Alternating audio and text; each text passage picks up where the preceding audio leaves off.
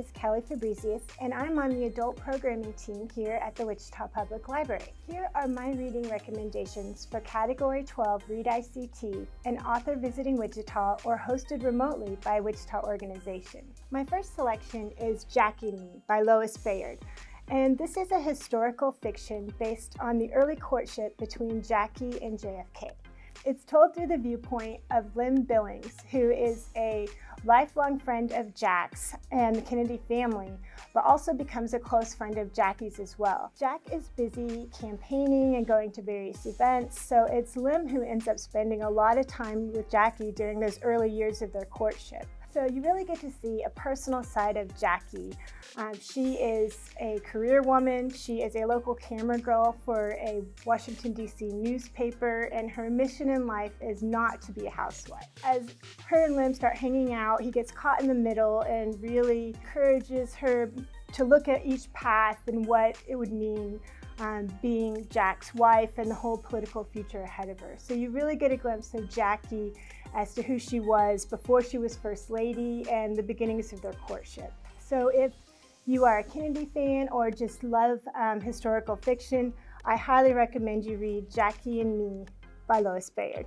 My next selection is The Cellist by Daniel Silva. And this is the latest installment in the Gabriel Allen series, and it is a very contemporary espionage thriller.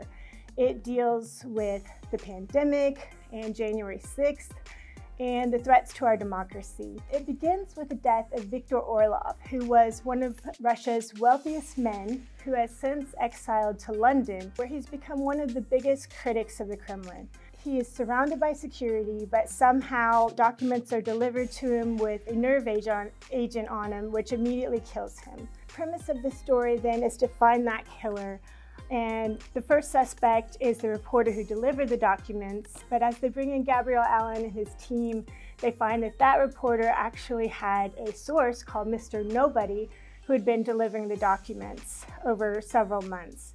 After finally finding who the source is, the Mr. Nobody turns out to be a beautiful woman named Isabel Brenner, who works for one of the most corrupt and largest banks in the world. She becomes a very critical part of the story and ends up stealing the show. So if you love strong female protagonists and spy thrillers that deal with a touch of finance and history and music and art and danger, then I highly encourage you to pick up this book. My next selection is titled Midlife Bites by Jen Mann. I had never read anything by Jen before, but I'm really glad I did. Just the dedication to this book sets up the whole tone for it.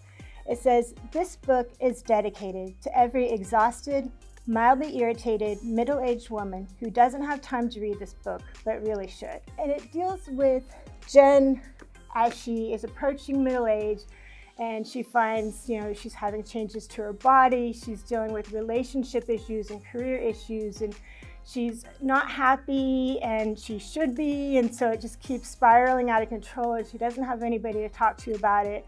So she writes a blog post in the middle of the night one night, asking if there's any other women out there that feel the same, and it goes viral. And that's kind of the premise for this book and what it dives into. Each topic discusses a different area, such as setting boundaries, but not denying yourself new opportunities.